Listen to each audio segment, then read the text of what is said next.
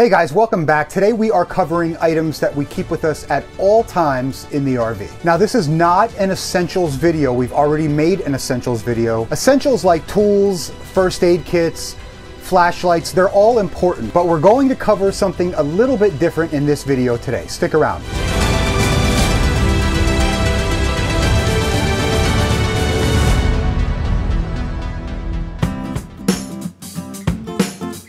The items we're covering today are items that are specific to the following categories. First, they are components or a replacement of a component on one of the major systems on your RV. Second, and probably most important, is if these items fail, they can cripple your camping trip. And third, these are items you can't just find everywhere, so it's a good idea to have these on board before you head out on your camping trip. Now, anything can fail on your water heater, and most people are not carrying a spare water heater with them, so we'll cover some items that fail more often than others. And as always, links to these products will be down below in the video description.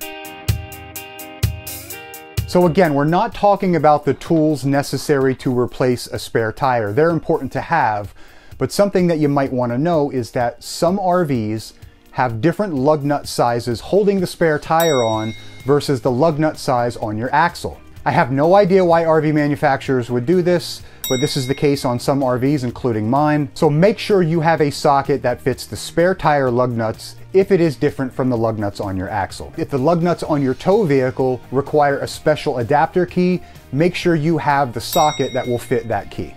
Roofs are one of the most commonly repaired spots on your RV. A damaged roof membrane while you're traveling can be bad, and it's worse if you're caught in the rain. Leaks can cause major damage to your RV and big bucks to repair, so it's always a good idea to have some type of roof repair material with you at all times. If you bring a self-leveling lap sealant, make sure that you also have a caulking gun with you. I keep a 6-inch roll of Eternabond tape with us at all times in case I have to patch a spot on the roof.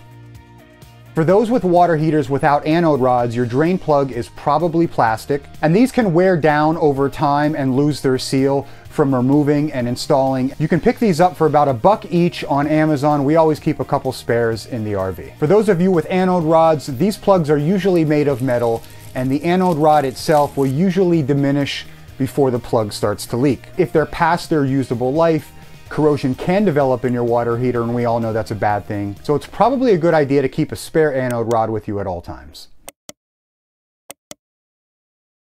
For all the same reasons that your water heater drain plug can fail, so can your low point drain plugs. Now, I've upgraded my low point drain plugs to valves, but I still keep a few of these on board at all times. If your low point drain plugs or valves fail, you're going to lose water pressure throughout your entire plumbing system.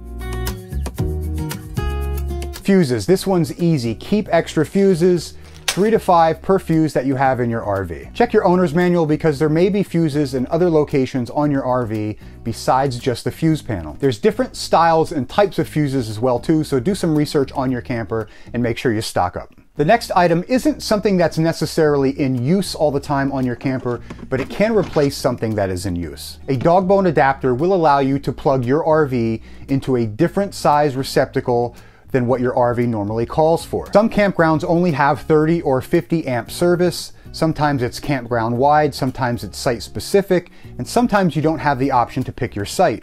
All of the sites here have water, electric, and sewer full hookup sites. But here's a note.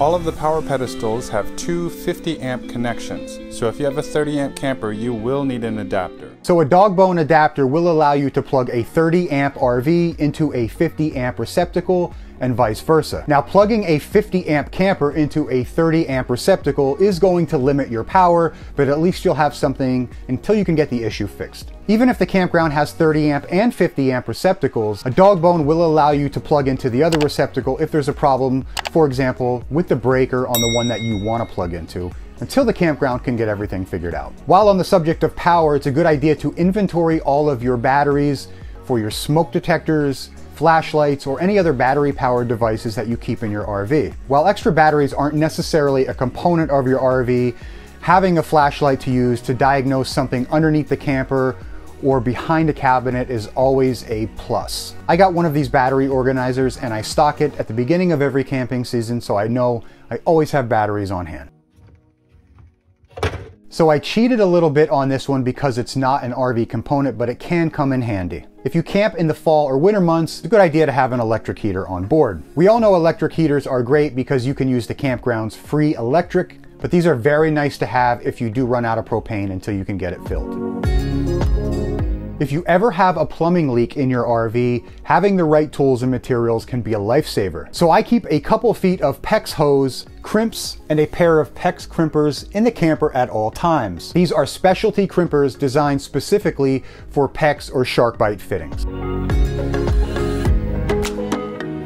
A thermal cutoff is a protection device on most RV water heaters. These little guys will detect excessive heat at your water heater and eliminate power going to your water heater. It's not an overly common problem for RV water heaters to lose power, but when they do, these thermal cutoffs are usually the culprit. Now, in most cases, the thermal cutoff will only cut off power to the propane side of your water heater, while the electric side will still work. Now, I have talked to a few people that swear up and down that the thermal cutoff will eliminate power to the propane side and the electric side on some older water heater models. These are specific to your water heater model, so you're going to need to do a little bit of research, but they're not expensive, they don't weigh anything, and it's good to have these on board. Keep in mind, this list can be subjective specifically to your camper, the duration of your camping trips, how far you travel from home, and the type of weather that you camp in. We camp anywhere from one weekend to a week long, and we usually don't travel more than 4 hours from home. If there's something I didn't mention in this video,